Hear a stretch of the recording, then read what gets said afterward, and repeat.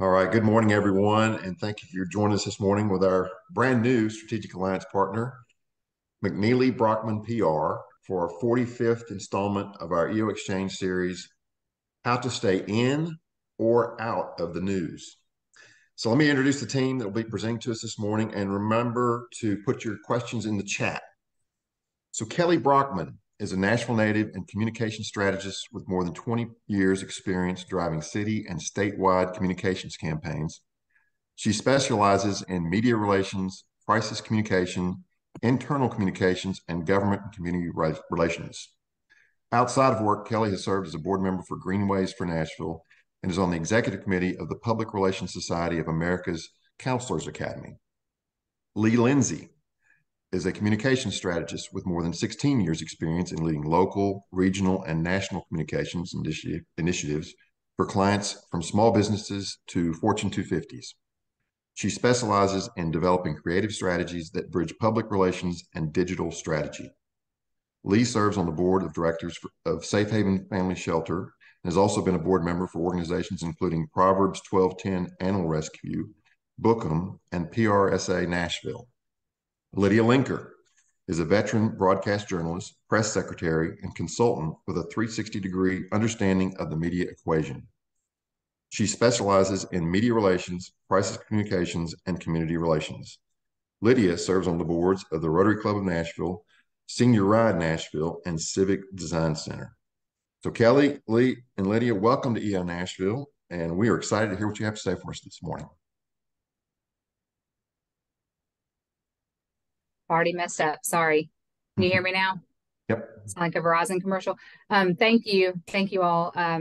Hopefully you weren't bored by those quick bios. We just wanted to say good morning and thank you all. We have felt so welcomed into SAP and y'all have been great. So thank you so much. We're just going to jump right in because we really want to have time for answers and questions at the end. And we do want to let you know that along the way, please raise your hand or chat, and Marla maybe help us watch for people because we do want you guys to ask questions. Speaking of questions, I do want to start off.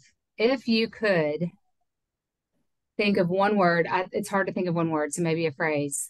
When you think about the media, what do you think? Put it in chat. This will be kind of funny because some people are going to say, the devil or my friend or hot mess. These are great. See, this is what's fun. And so we kind of want to go over the good and bad. And Lydia and Lee, if y'all want to read some of these off while I'm rambling. Fake news, that's one that we get a lot. Unreliable, vital, Samira. That's true. There are storytellers. Okay, so y'all can keep putting them in there. And Lee, if you just want to get started, we'll watch for these. Thank you for, y'all just keep pushing them in here. 10-minute interview for a 2-second clip. That's great. But I really loved Sunny's visibility, which is that it's the truth. It's also an important opportunity for lots of businesses. But as PR people, we hear these opinions about the media all the time. And there's a lot of truth in all the answers. But today we're going to spend a little bit of time, like Kelly mentioned, talking about the very best case scenarios, what the media can do for your business, but also what to do when the worst happens. But I get to talk about the fun part and the good news related to sharing your story with the media. But first, let's just take a minute and talk about what's happening with the media, because the media itself has been a story for years now, right? We've heard so much about what's happening with print media in particular. And I mean, raise your hand if someone has recently told you that print media is dead. Yeah, exactly. So, the print media is changing. Here in Nashville, the Tennessean doesn't even print every day anymore. It only prints 6 days a week. Chattanooga is another example of a major paper in our state that isn't printing regularly anymore. So all that to say, there's great things happening digitally. There's also a lot of things happening on the local level that are really positive. We're seeing increasing numbers of local TV viewership, even though network affiliates are losing viewership. We also know there are fewer reporters at some of the larger outlets doing the work and carrying the lift. In some ways, that does create opportunity for us to provide story leads and share information with them. So there is a lot of good. And let's talk about a little bit more good that's happening locally as well. So on the screen, there are just a handful of examples of new shows, new outlets that have come here to our city just in the last few years. And all of them offer opportunities for your businesses to share good news, to share how you're making an impact locally and how you're serving your customers. On the national, regional, and trade level, you'll see more of the same, more niche publications, podcasts, and those are all opportunities for you all to consider as well when you want to tell your story. So we know that there are more players out there. We know there's opportunity. No, the media is not dying, but it does look different. How do you know if you have a story that's, camera ready, as my friend Lydia would say? Here are a few tenets that we use with our clients.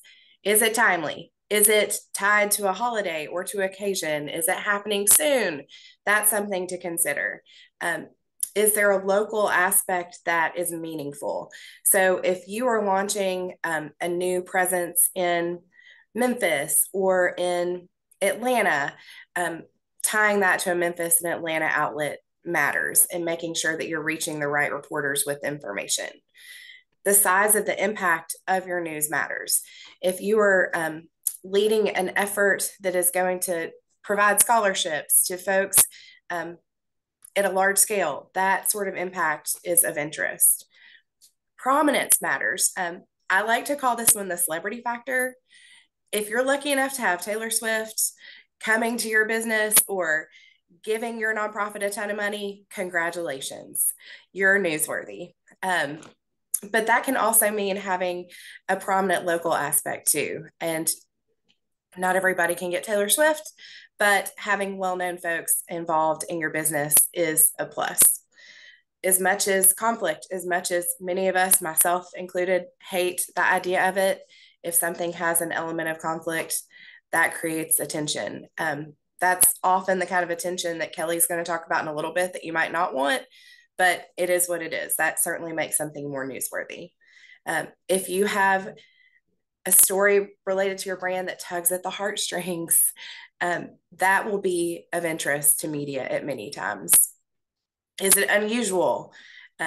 Is there an element of relevance? And trends is another one of our favorites. If your business is doing something AI related, that's going to be of interest to media right now. If it falls in line with a recent trend, that's certainly something folks are most likely going to want to hear about.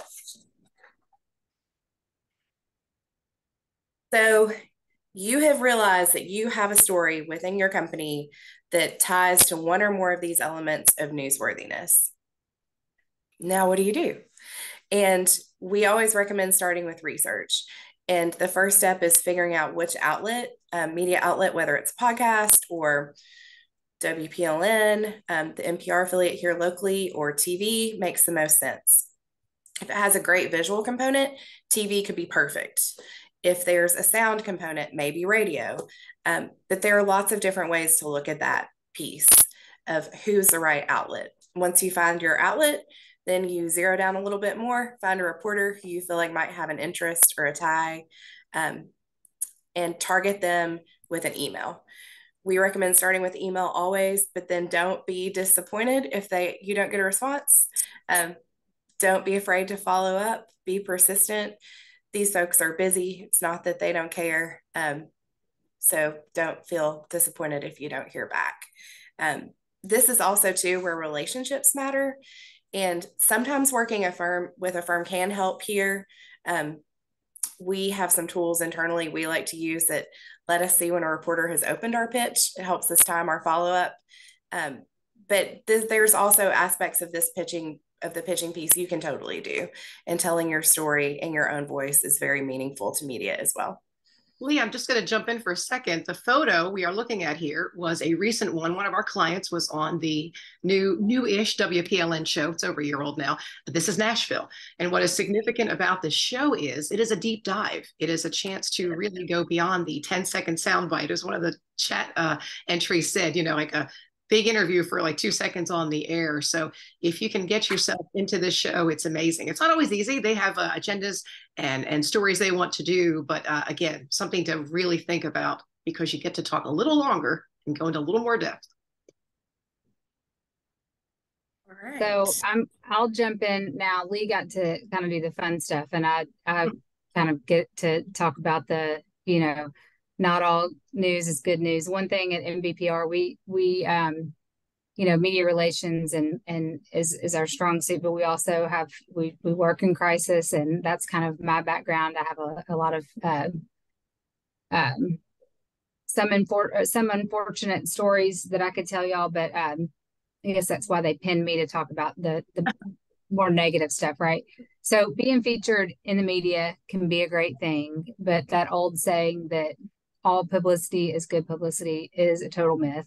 There are many situations that can lead to a business being caught in a crisis and possibly receiving bad news coverage. Lee, a second ago, one of her bulleted items was empathy. I think empathy comes in, or human interest, which is empathy to me.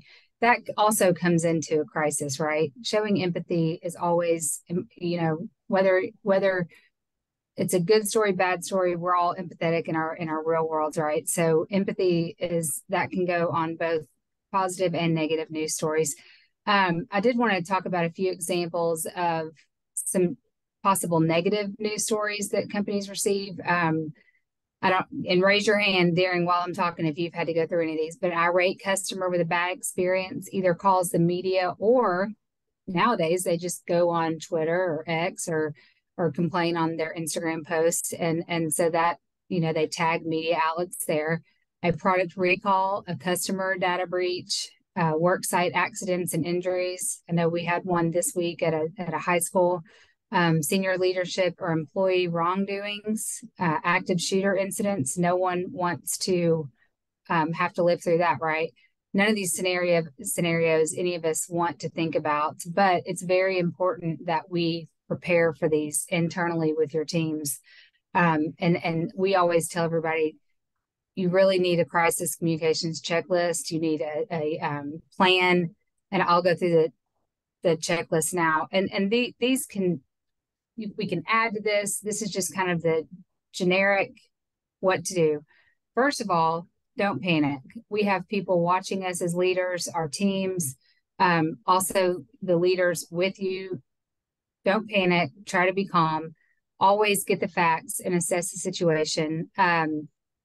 We kind of laugh about this because, Lee or Lydia, our offices are right next to each other. Lee could run in my office and say, "Did you hear this? Did you hear this?" Lydia could do the same. I don't know which one of them are telling the truth, right? You have to get the facts. You have to know what is going on. I trust them, so I'm going to believe that I'm getting the facts from them. But you really have to all get together, get the facts before you say anything internally or externally. During that time is when you pull kind of your crisis team together. That could be your communications person, your social media person, other leadership on your team. Get in a room, all get the same facts, get everything together. And this is when, even if you have not received a media call at this time or an external call, this is a good time to go ahead and draft a 1 to 2 minute media statement, is what we call it, or 1 to 2 minute sentence media statement. That could be something very simple, like, this is early on and we're assessing the situation right now. It could be, this is an ongoing legal matter. We cannot comment at this time. Lydia can get into the do's and don'ts of working with the media in a little while.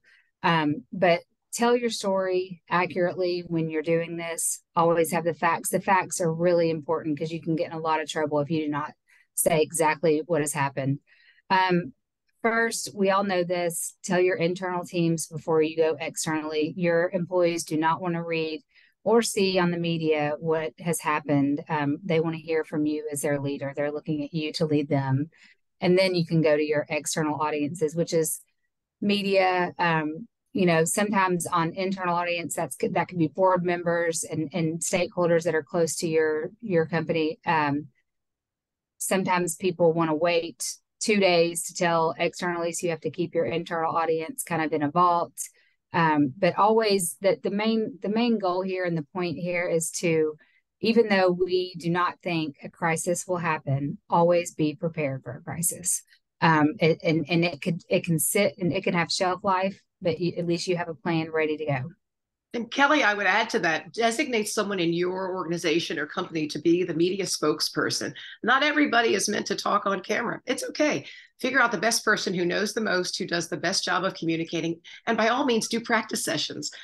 Whether you're anticipating media or not, it's good to have those facts down, to listen to messaging and keywords. So make sure you have someone who's ready to go. Yeah, thank you, Lydia.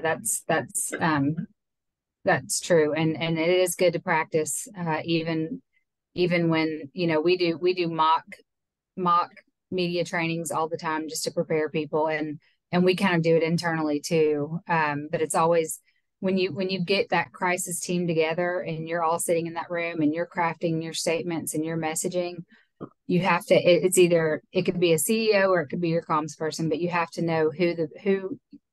If you have a team of 10 or a team of 100, if they're outside and channel 2 or channel 4 pulls up and they have a camera, then that person needs to know who to go to. So your internal team needs to know who your spokesperson is also. And oftentimes, if you do get in a crisis situation, media can even look at their own personal Rolodex and look for someone to call. And recently, I was working with a client on a crisis, and a scene reporter realized that they knew the administrative assistant for the client, and immediately called that person, which of course puts them in a terrible spot. So making sure everyone in your organization, even if they're not typically related to media relations or the leadership team, as much as possible, knows what to do when they get a call from someone who's trying to get information is important. Does anyone have any questions? We can just do a quick pause if anyone has any questions about what we've kind of gone through so far.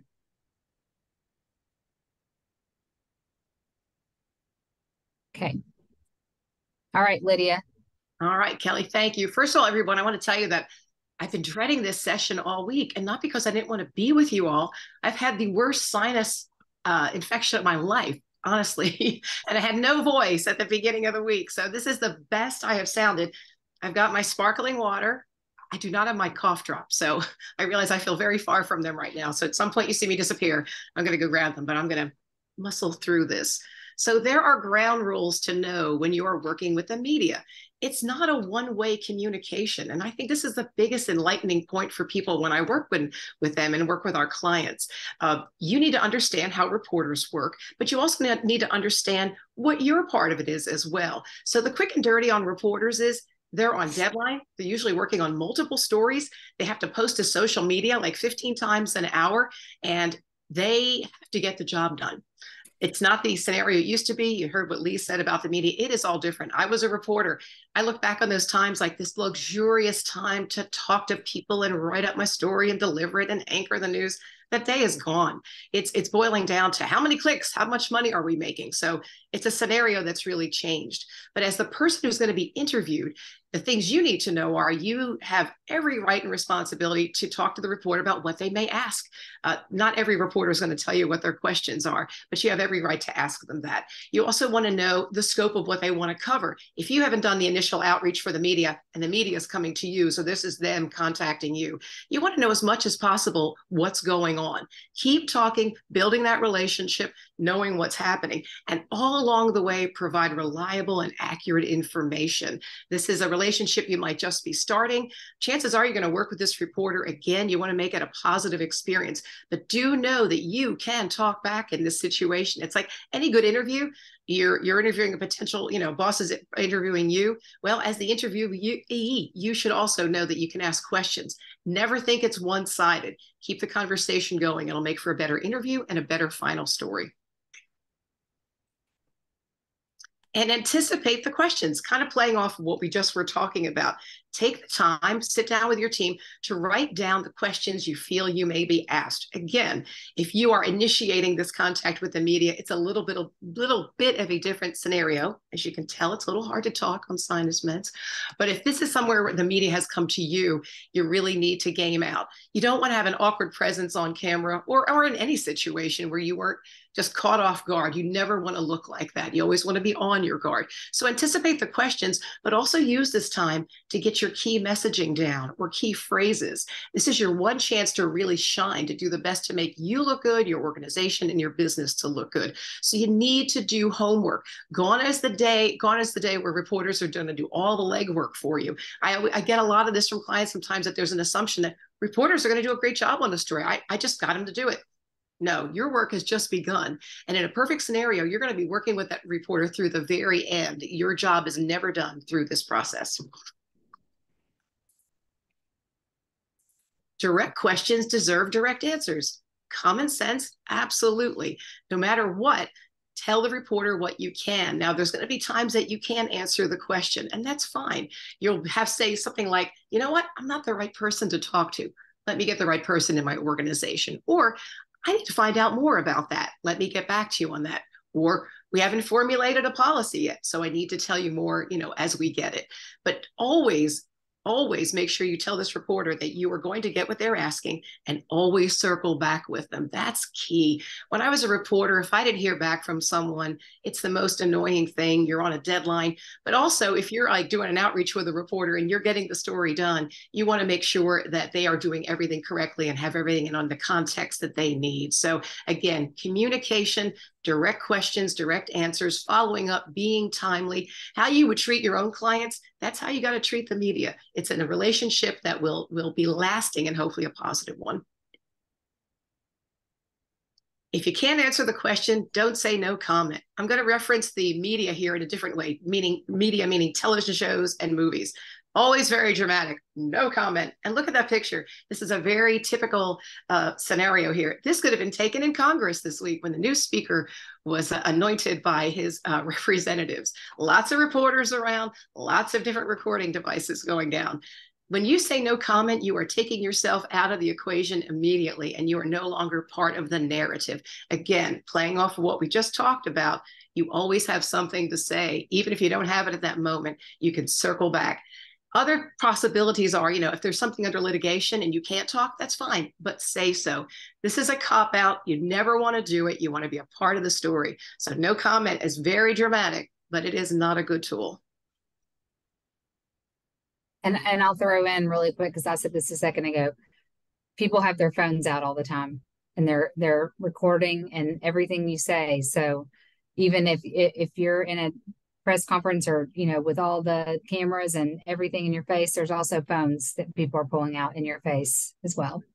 And non-reporters. I mean, we're always telling our clients, be very mindful that when you're in a public situation or a press situation, someone with no reporting experience could be recording you, and you could end up on social media saying something that you probably didn't want the whole world to hear. So we live in a world where there's a lot of access right now and not a lot of skill in some regards. So you have to be very careful. Staying away from absolutes is always a good thing too. Uh-oh, I just said always. That's one of the absolutes you shouldn't use. Always, never. Our partner, one of the partners, Mark McNeely, really does not like the word unique, which saddens me because I think it's a good word. He always tells us the only thing unique in life are snowflakes. So when you think of that scenario, okay, he makes a good point there. But more seriously, folks, if you're in a situation that's very fluid and ongoing, and you may have repeated interaction with the reporter or the media, you don't want to pigeon or corner yourself and say something when it could change. So no always, no nevers. And nothing about this session is unique either, although we'd say otherwise. And we have another one for you here. Assume that everything you say is on the record. Again, another very dramatic technique that we see in movies and television, and really good ones too. And let me just reference this by saying, this is not illegitimate. Reporters do this for a reason. Just the other night, my husband and I were watching the movie, I think it was on Netflix, the movie She Said. This was a story about how the two New York Times reporters were getting all the information they could about the women who were abused by Harvey Weinstein. They did this all the time. They had the type of story where they had to be making inroads and trying to find out things. So it is legitimate for a reporter to say, on the record, or not for attribution or just on background, but we urge you never to do it as the person being interviewed. It could really blow up in your face. You need to be clear about everything you're saying. Everything's on the record. I can tell you, as a press secretary to Governor Phil Bredesen, in one instance, it's funny how you remember this till the end of time. I was talking to an Associated Press reporter I had a very good relationship with and a trust, and I told him something that was off the record because I wanted him to be able to see something that was coming down the line to give him context to the story he was working on. Well, lo and behold, that exact quote, and he perfectly quoted me, was in that story. It wasn't the end of the world. It didn't need to be out there yet, though. And I had a little backtracking to do. And let me tell you, it's not easy to backtrack or fix errors. So keep it clean, keep it simple, do everything on the record. And this is an interesting one too. Be friendly, but not too friendly. Listen, when you get together with a reporter, there may be a little nervousness. You might have some small talk and some icebreakers. That is normal. That's going to happen. The reporter too is also going to be friendly as well. Reporters are nice people. I was a reporter. I was a nice person. I think I still am. But the bottom line is it can be used against you. Some reporters can be crafty enough to use this technique to lull you into a sense of comfort and intimacy that really doesn't exist. And all of a sudden, you are just blabbing away and telling them all kinds of stuff that your communications person is having an apoplectic fit on the side of the room there because you're way off message right now. So be on guard. Don't be stern. You want to be pleasantly neutral and engage in the situation, but beware. This is a technique that can be used to lull you into divulging more than you need to or want to.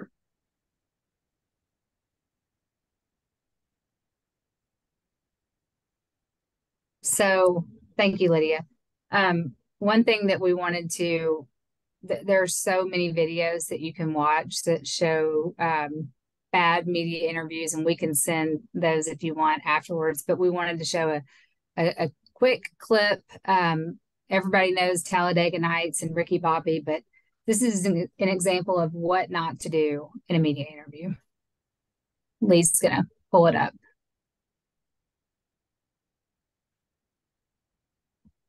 Oh, no sound, Lee.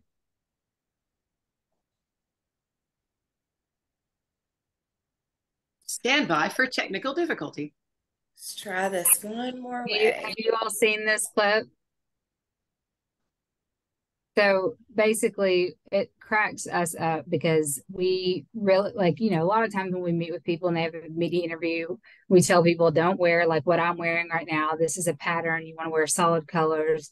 When you're, standing talking to a reporter, don't look directly into the camera. Look at the reporter. Have your eyes don't look directly in the camera. But Ricky Bobby, Lee, you can tell me when to shut up so you can try it again. Okay, go ahead. I'm not sure what to do with my hands.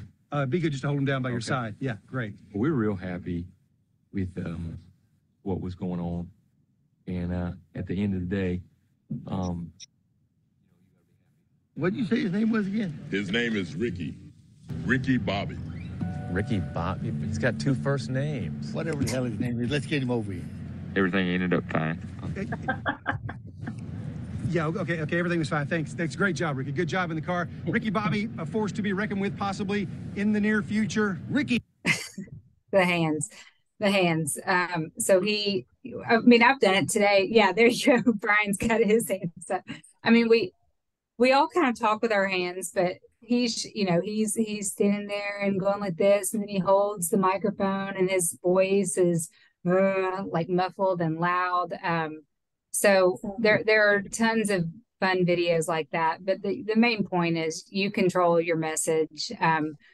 You actually really do. People don't believe that with media, but if you have the relationships, you have the honesty, you have your truths, you tell the truths, then that's how you can control that message. And let me throw something else in there that people don't realize. Again, part of knowing the ground rules and this two-way communication, we are only human. We may have sinus infections and have a little, difficulty talking, even when we talk for a living. When you're sitting down with a reporter, especially one who's recording you for radio or a podcast or like TV, know that you can start over if you goof up. You may slur your words. You may not nail the messaging on the first try. They're used to this. They're not, you're not going to nail you like that. So just say, hey, you know what? I need to rephrase that. Also, you can do that after the fact. You might think, I gave them this, and that, and I didn't, that's not really good. I need to go back. Please know that even after the reporter leaves your establishment or wherever you're doing the interview, you can interact with them and keep the conversation going. As a press secretary, I used to tell our communications directors, you own the story until it goes to print or, or is on air. Please know that you have that. It's really hard to fix mistakes. It's much easier to get things right on the front end. So feel free. You're a human being. They expect that. All right. So we will stop talking. We'd love some questions. I have a question. Hi, my name's Deanna Seymour. I was curious. I guess in the industry, it was once referred to as desk side visits with publishers and producers or editors and such. Have those kind of gone by the wayside, since COVID? Are they still a thing that people can do? I think it's just different now, right? So we still have, they've been called desk sides, ed board meetings. I think we can all agree David Plaza is the Tennessean is fabulous. He'll still sit down and bring people to a table. It could look differently as, we go to lunch with a lot of reporters now, and maybe not 10 people around a boardroom table like it used to be. But they don't shy away from those meetings that I've been able to tell. I think it's just people aren't requesting them as much, if that makes sense. Yeah, with our clients, if we find some new, and not just any clients, we do this generally. We see new reporters coming to Nashville, young new reporters, and it's probably because of the reporter in me. We go meet them. We go have coffee. We introduce ourselves, and not just as, hey, we have this client who has a story you may be interested because of your beat, but hey, you're a new Nashvilleian. Consider yourself, you got a few more new friends here. And it's just great to make that outreach and start building that relationship. In the heyday of being a press secretary, we would take Governor Bredesen all around the state and sit in a print newsroom with like all their reporters. They were amazing sessions, and the stories and the conversation that came out of that day is past, but there's a lot more one-on-one individual outreach. And I think it's important, like, even if you don't have something to pitch or a story to tell, having lunch or a coffee with the reporters and like kind of starting we never go off the record, but starting a relationship. So then when you do need to reach out to them and do need their help, then they'll help you. Right. So there's kind of a two-way, and it doesn't have to be when something's hitting, that you meet with them.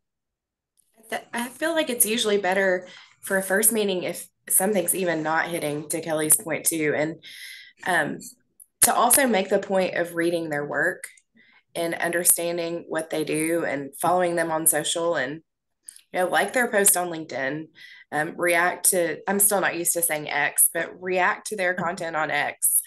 That all makes a difference, and it's really meaningful. Let's see. Brittany has a good question. We get that question a lot, Brittany. And Lee, do you want to jump in? Do you want me to jump in? Yeah, no, I'm happy to share my thoughts on it, but Kelly and Lydia, you jump in too. Yeah. I think, Brittany, when someone comes to us and says, I want to start thinking about a PR campaign or PR project, I usually start with, okay, what are your business goals? What are your priorities for your company? And who's the audience that matters the most? And then let's build a strategy to support that. And maybe it's starting small with one or two initiatives and then building on that over time. But, you can't eat the apple in one bite. That's the same with PR. So I think it's always possible for someone with any size budget to take small steps that make impact over time. And you know, a lot of people, when you say PR, they're like, what is that? What does a PR person do? What are y'all, are y'all just hiding the truth? I mean, we get so many you know, misunderstandings, but it really is storytelling.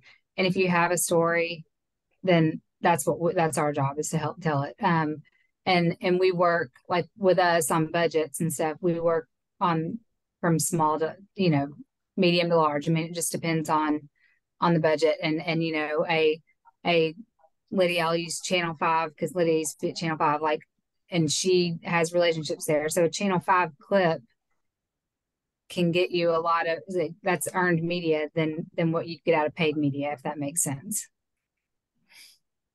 There's a couple more really good questions in chat too. Oh, Okay, I'm sorry, Lydia. No, I'm just gonna say we have some new questions in the chat. What do you think about all publicity is good publicity? No. Well, I think that's kind of what we were saying, is it is, but then if there's a crisis, it's not, if that makes sense. I don't know if I'm answering your question. But you can find opportunity in these situations though too. Never, you know, if you can use the media to in a good way in a situation where there wasn't publicity you were expecting, you know, always try to find opportunity in the worst of situations. Well, and sometimes there's a story when you don't even realize there's a story. Like, you know, we were meeting with a client the other day, and they were talking about some line workers wearing pink hard hats for October for Breast Cancer Awareness Month. And it's like, have you shared that with anyone? Have you put it on your social medias? That shows that's a story that's huge. And they hadn't thought. So relevant, it's just timely, interesting, hitting those boxes that Lee was talking about. Yeah. Yeah. Okay. There's another Sunny. Yeah. Our relationships with local reporters, but what about national publications? Would it make sense to work with a PR company versus reaching out cold, or consider pay to play? A couple of different answers there, to be sure. Mm-hmm. I mean, I think it's great that you have relationships with local reporters.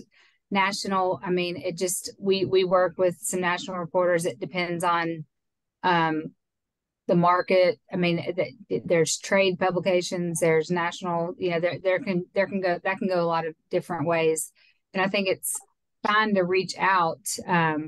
But again, that's where those relationships are really important, and the not just reaching out when you need something, but always kind of keeping that ongoing relationship with your media friends.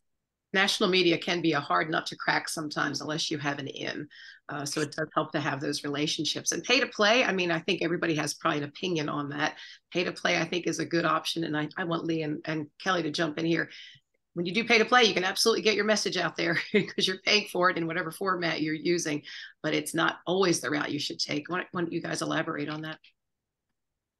Just say that, well, first off, I love this question for a couple of different reasons, but to start with the pay to play piece, I think it's always worth doing everything you can to get coverage organically, and being smart about, if you're thinking about a pay to play option, like, why would pay to play make sense? And one reason would be if something isn't particularly newsworthy, but it moves the needle for your business, for there to be information out about it.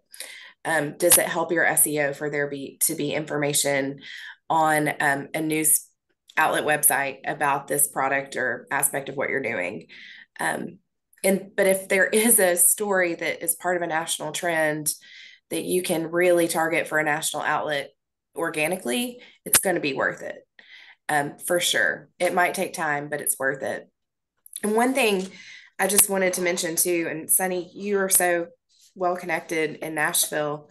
As Nashville grows, we're going to see more national media in our market. And our local media outlets, even like the Tennessean, funnels straight up to USA Today. The Nashville Business Journal has a great relationship with American City Business Journals. We have an active AP office here. If you have the right product, RFD TV is down the street, and it's the cable network for rural America. There's a New York Times reporters here locally now as well. You'll see freelancers for Essence and other big publications in town. So The national media is in Nashville, and lots of you have relationships with them. We're glad to have relationships with them. And if you have the right story for national press, yeah, tell it, go for it. Worst you're going to get's a no. And sometimes in the way of like WPLN, they have really strengthened their connection to NPR.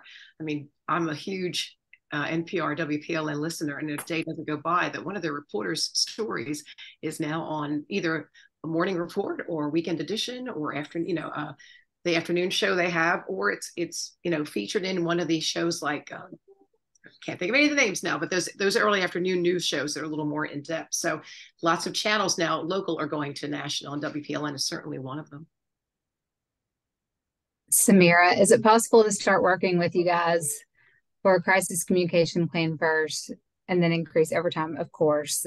We do that a lot. Sometimes our first call is because it's a crisis, and then we work through that, and then we end up having them. That's one of our biggest clients. That's how we have them right now. And we just continue to work after that. So yes. And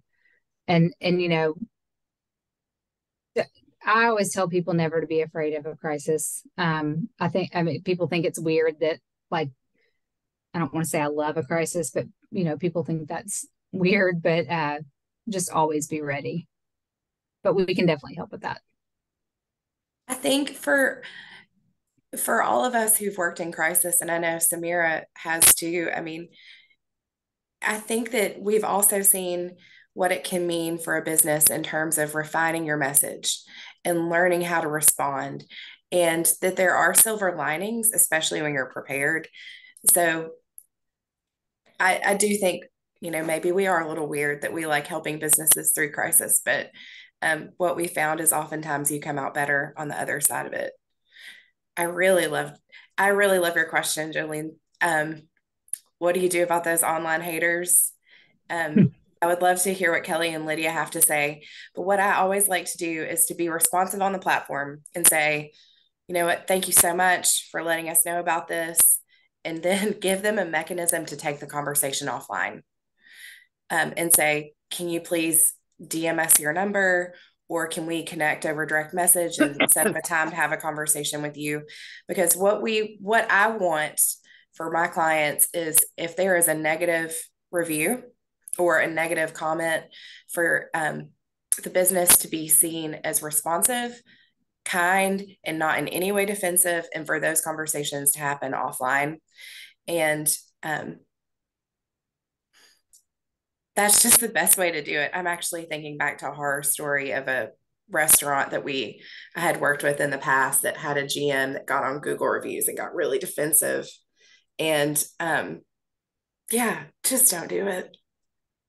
Lee's a lot nicer than I am. But she's right. She's right. Take it offline as much as you can. Everything that you say is screenshotted, even if you think it's private. So whatever you put out there, it's easy. Even if you go, I mean, y'all see this when someone posts on X and then they realize the next day that they had too many glasses of wine and they take down that post. It's already been screenshot and shared everywhere, especially if you're a well-known prominent person. So yeah, I mean, and I'll keep politics and everything out of this, but what happened in Franklin with Phil Williams and Channel 5 recently, it's if the first interview would have gone a little bit differently, he would have backed down a little bit, but it just kept giving opportunities to keep on doing stories. So I'm sure y'all saw that, but that was the no comment, and then that's when they just keep chasing you. Well, you're on the record. Again, you're on the record. And there's this casualness and immediacy of social media that is just, fabulous and a disaster, depending on the situation.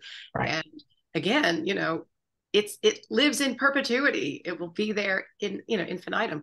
One of those, Kelly made me just think of another story with Phil Williams, and it was a former UT president, John Shoemaker, who ran away from Phil on camera, you guys. Oh my God, that's worse than no comment. That video was used so many times, I'm surprised it didn't break. Back then we were using tape.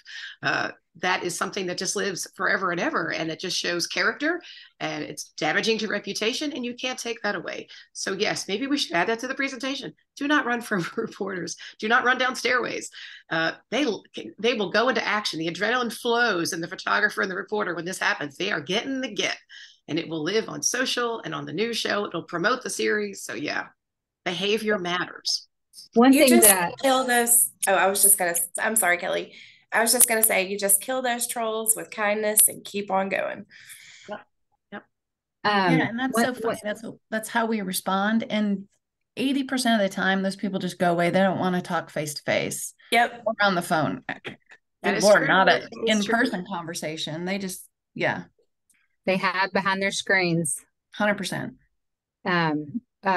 When I just thought of something that I wanted to mention earlier, that's not about this, but when you have employees, and we were talking about the crisis plan and talking to media, a lot, having a crisis plan is important, but also a media policy is important. And maybe you don't mind if all of your employees talk to a reporter if they walk in the door, but it, look at that and make sure that you have that policy in place, because you don't want someone saying the wrong thing. I've had that happen a couple of times where there was not a media policy in place and the employee didn't know. I mean, they legitimate did not know that they could not talk to a reporter because they were never told that. And then they just rambled and kind of like what I'm doing right now. And they just Hey, kept Kelly, on. will you Yes. say what a media policy is? So they can look different. Some media policies could be a media policy that says, these are your spokespeople. This is what to do when you come across a reporter. Usually it's call your comms person or your CEO if you don't have a comms person. It's got the crisis component to it. It's basically, it could be a 1-pager or a 10-pager. And it's basically, depending on how large your shop is, it basically tells it, we all give policies and procedures to our employees, right, when they first start. It's basically an extra page into that says what to do when you come across a reporter. Because some employees just really genuinely just don't know that they weren't allowed. And they might not say the right thing, but they might say something that just doesn't sound right, and that clip could get used with that story for years to come. So it depends on the situation. People, we do this for a living. We know the pitfalls of it. We're not looking to seek celebrity to be on camera, but some people just want to be on camera. They want to be in print. They want to be a celebrity for 5 minutes. And that could risk a lot for you and your company if that happens. So, right. So I've got a question. Years ago, I think it was in the wake of 9/11, I got a call out of the blue from a National Business Journal reporter. Want to talk about the impact on travel business. And I'm thinking, okay, this is, all publicity is good publicity. And so we had a nice long conversation. And I talked about how it'd been really bad at first, but things are much better. Gave him some stats about how bad it was at first and how much better it was now. And then he writes his piece, and all the bad, none of the good, and it makes it look like we're on the brink of going out of business. How do you coach up your clients, to your not media savvy clients, to avoid stepping in like that? Who? Man, Kelly, do you want to start?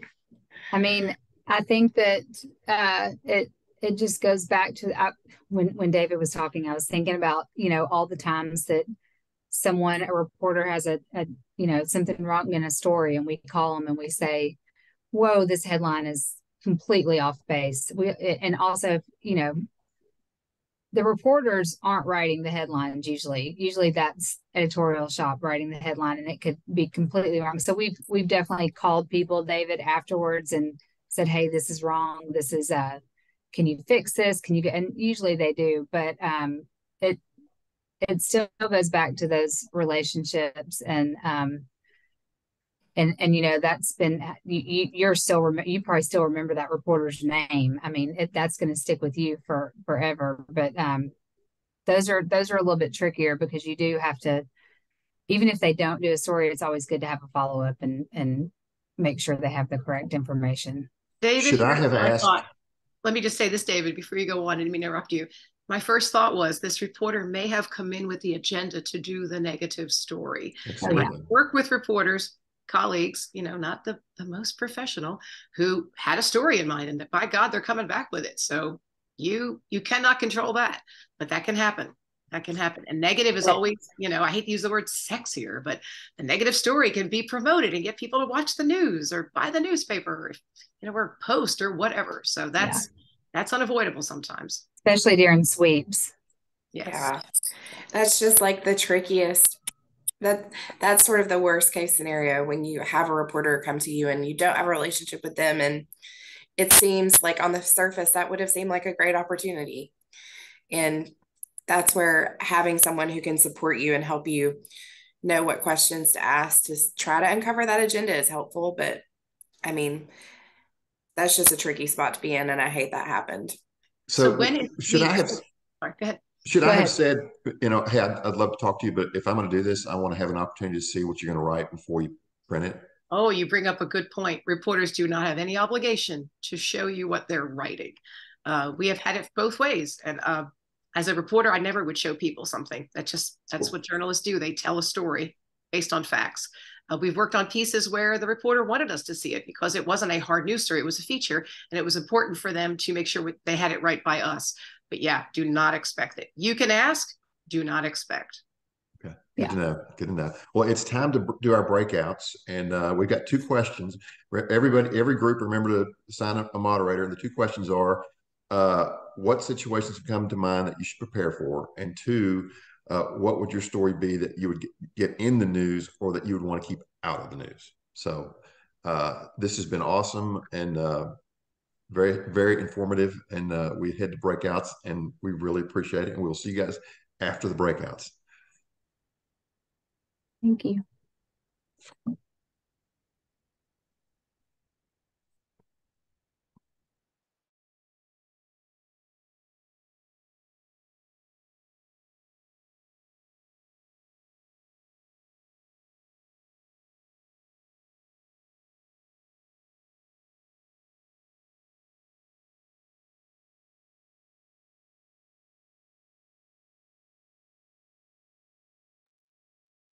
Everybody see the invitation for the breakout?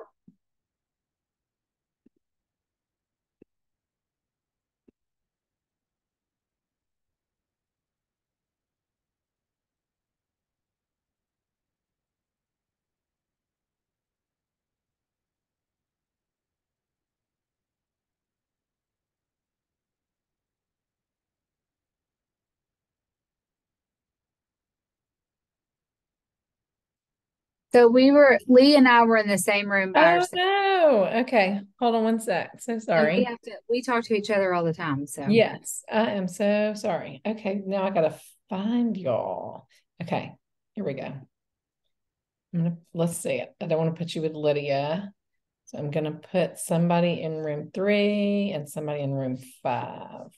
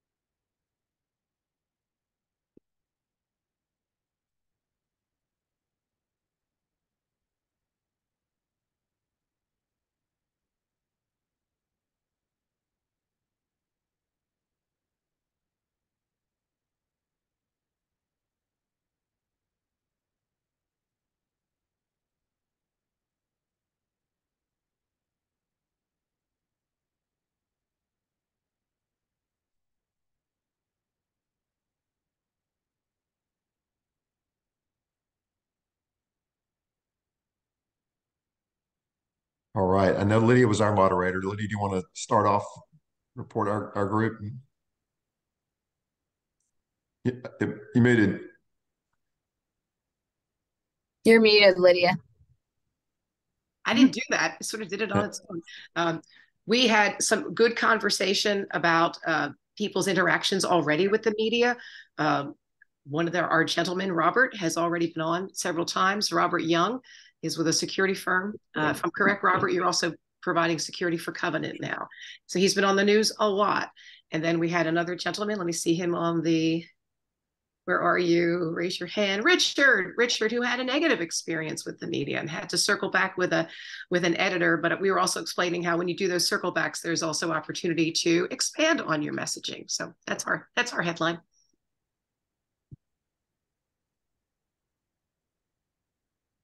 I'll jump in. Sorry, we cut you. Were you telling a Green Hills Grill story about your servers and customers coming in, and so we kind of got cut off during that a little bit. Our struggle sometimes is inside the restaurant because the staff knows the guests for so many years and so long.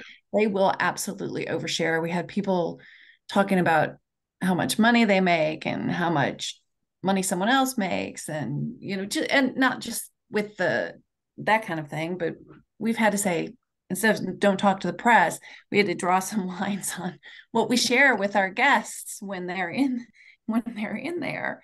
So it's a different kind of PR, I guess. And Brian, we talked a little bit about relevance and maybe you might think your company doesn't necessarily do very sexy things, but there are still trades in other places you can hit for those stories.